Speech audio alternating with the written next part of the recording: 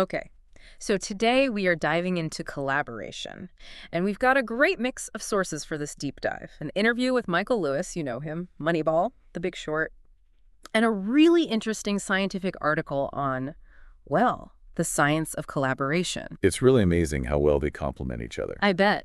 I love a good story, and Lewis, he always knows how to tell one. In this interview, he talks about his book, The Undoing Project, about this fascinating partnership.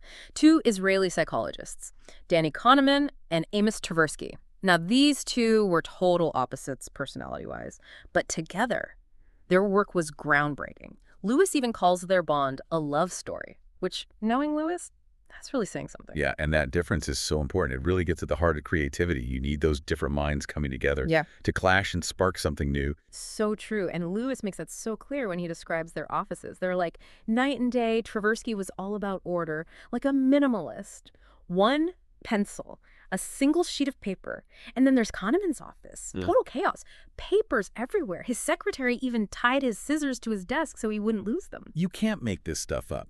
But that's what made their collaboration so great. They challenged each other without even trying, just by being themselves. You've got to get out of your comfort zone sometimes to make those breakthroughs. But before we go too far, why is all of this important? I mean, this wasn't just some academic exercise. The work of Kahneman and Tversky. Right. Their work has had a huge impact on how we make decisions, understand risk, even just how we interact with each other on a day-to-day basis. One of their biggest discoveries was how our brains are wired to take shortcuts, especially when we're uncertain about something. So we crave certainty when things are uncertain. Exactly. We rely on these mental shortcuts, often without even realizing it. I mean, sometimes you have to go with your gut when you have to make a quick decision. But I can see how these shortcuts could be a problem too. Exactly. And they are a problem sometimes. Kahneman and Tversky called them cognitive biases, and they can really lead us down some strange paths. Give me an example. One of the most common biases, the representativeness heuristic. Basically, our brains, we love to categorize, and we tend to judge how likely something is to happen based on how well it fits into those categories, even if our categories are totally wrong. Like judging a book by its cover. Exactly. Or how about this? Judging a basketball player by how well he fits the star athlete mold. Perfect example.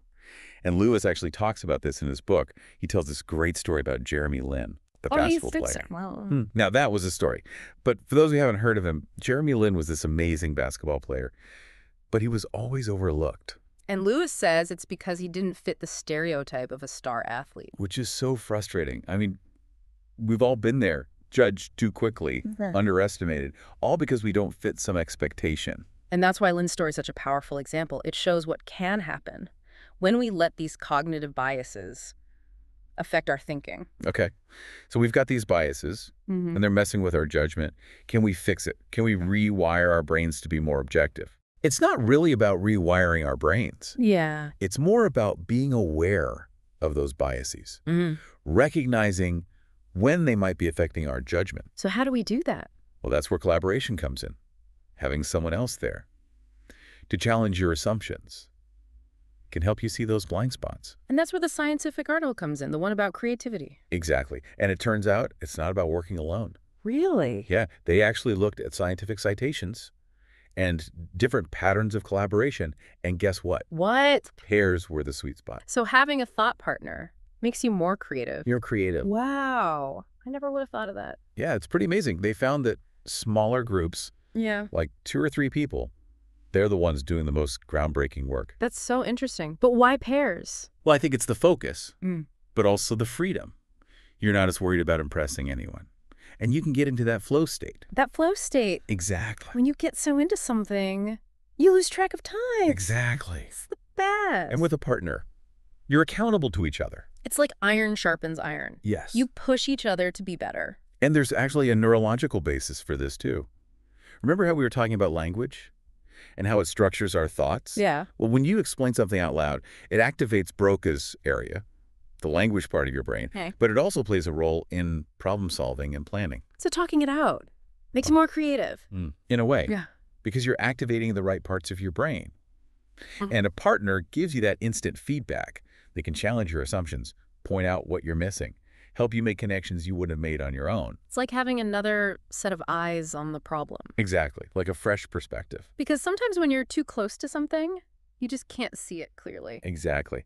And that reminds me of something else Lewis talked about, Kahneman and Tversky.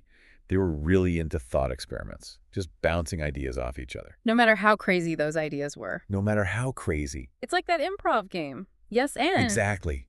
You just keep building on each other's ideas. Because you never know where it might lead. And the article talked about that too, that idea of psychological safety. Feeling like you can take risks, even if it means sounding a little foolish. Yeah, you have to feel safe to do that. And that's easier to do one-on-one. Because you really feel like you can be yourself. Exactly.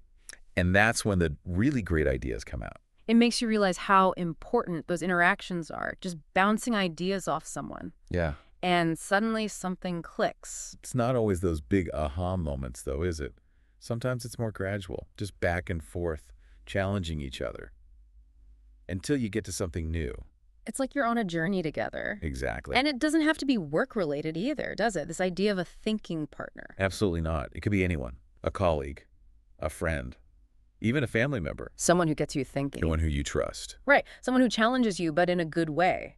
So how do we find these thinking partners? Well, first of all, don't be afraid to look outside your usual circles. That's a good point. Sometimes the best collaborations come from the most unexpected places. So true. And don't be afraid to be the one to reach out.